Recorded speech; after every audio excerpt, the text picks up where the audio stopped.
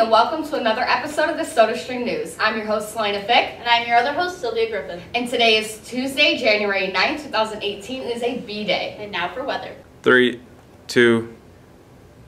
It's a blizzard! Go! Yo, there's no blizzard right now. I don't have anything on the green screen. So it's just green? It's just a green wall. Yeah. And here are your announcements for the day. Study Center is now available in the library on Tuesdays and Thursdays from 2:30 to 3:30. Students must arrive on time and be ready to work. Teachers are available for tutoring in the areas of English, math, science, and social studies. The Student Government Talent Show will be held Thursday, January 18th at 7 o'clock in the Ensemble Theater. Tickets are only $2 and will be available for pre-sales only starting Tuesday, January 16th. Tickets can be purchased during lunch periods or from Mr. Murphy. Talent show performers must report to rehearsal from 2:30 through 4 o'clock in the Ensemble Theater on Wednesday, January 17th, and report back to school by 5 o'clock the day of the show. Mosaics Club has a meeting this Thursday, January 11th from 2:30 through 3:30 in room A247. Last night, the varsity girls basketball team played Rochester Academy Charter School, who is nationally ranked in Class B. They were down early, losing by 7 after the first quarter and 4 at half. The Lady Silverhawks won 62-52 onto a 6-3 record. They play again on Thursday versus East at 33 School at 6 o'clock. Hope to see you there.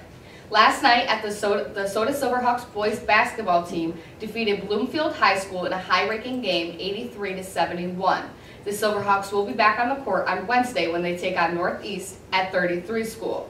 Game times are JV at 4:30 and varsity to follow at 6. Please come out and to support. Thank you for watching. Tune in tomorrow for another sip from the SodaStream News. And we now leave you with a staff spotlight. Hi guys, I'm Mrs. Kumar. I have been teaching at Soda for 15 years. I teach algebra, Algebra 2, and AP Calculus. I always feel like I'm really lucky to have started at School of the Arts.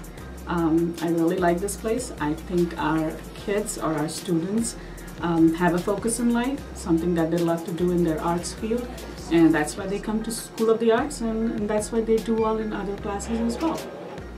I have 3 kids. My oldest son, he graduated from high school this past summer and he's working in Boston. And then I have a girl and a boy twin who are sophomores in college, and they're all 3 in Boston.